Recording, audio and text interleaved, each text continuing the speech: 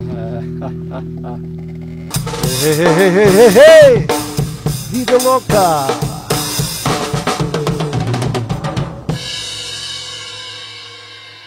I want to start with our MP. If I may, I just want to add my voice to the importance of this historical day to congratulate the entire Portuguese community in all of Ontario, obviously, but also here in Hamilton.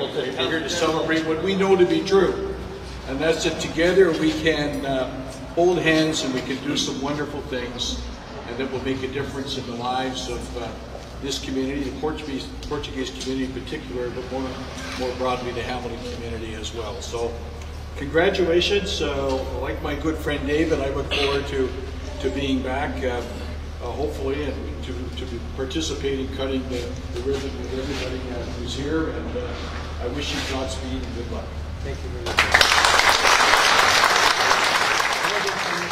Of course, it's necessary to build such a place, and I'm glad that Canadian authorities have coped with the same effort that financially Portuguese authorities have already given to this center and to the Luso-Canadian Charitable Society in Toronto. But more than the fashion belt, we need the effort of everyone here. Every and single one of the Portuguese Luso-Canadians that live in this country must commit themselves to the benefit of those that are in more need in this society. Charities, I want to thank Joe for all his great work that he's done here on heading this group, and we can see the success in the past 2 years that Nandoni Lina obviously started this, and it's been a great job. It's also my job to thank the Portuguese government for the financial help that they've given us over the past couple of years, and it hasn't been that small. It's been pretty good up to now. Up to last week, it was actually more than the Canadian government. So on behalf of all Portuguese citizens, thank you very much. And obviously, I want to thank our provincial government, and very well represented here, for throwing the big stone at the project. It's definitely, the stone that we needed to put this building up and get it running and put it together. It was a long fight, but the Ontario government has delivered. As said here today, it's definitely a historic day for the Portuguese community in Hamilton, especially. And I mean, myself and my family have actually been personally connected to this organization. My aunt is a part of the organization, and my cousin who was with us a few years ago, she was also part of the organization. So we saw the great work that you guys do.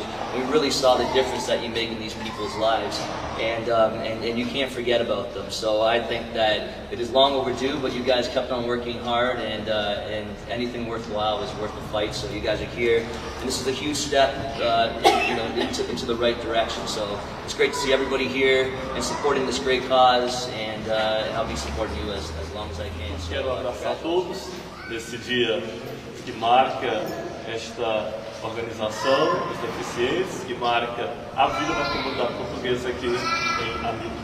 Após escutar as congratulações de todos que aqui já falaram, também gostaria de desejar muito êxito para esta organização, que também trazemos no peito, no coração e na nossa oração também, e desejar muita força, desejar muita coragem e, sobretudo, a bênção do Deus Trindade, Pai, Filho e Espírito Santo. Once again, you've provided inspiration to so many of us through your perseverance, your commitment, and I just thank you for that, and thank you for allowing me to be part of this family. It's really wonderful. And as our agency, we've been talking about how we can do some more things together, and we really look forward to that. So congratulations. Good morning to all. I'm very happy to be here and to just see the enthusiasm and the kind of support that your initiative is taking. So I just wanted to take the opportunity to confirm that Saturday, the 15th of October, CIRV-FM will arrange for a readathon from 11 in the morning to 7 in the afternoon. FPTV will provide live coverage to help this cause, because your initiative deserves all inputs, not only from the federal level, government level, provincial government, local government, the city of Hamilton, but also it deserves a great effort from all communities, in particular our Luso-Canadian community. It needs a great deal of effort, it needs a lot of volunteers, it needs ideas, but it needs at the end of the day money.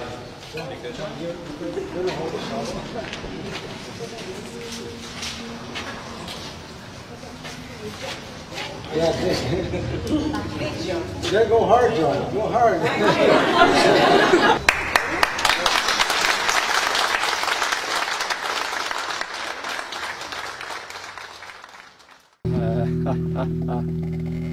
Hey, hey, hey, hey, hey, hey! Vida Louca!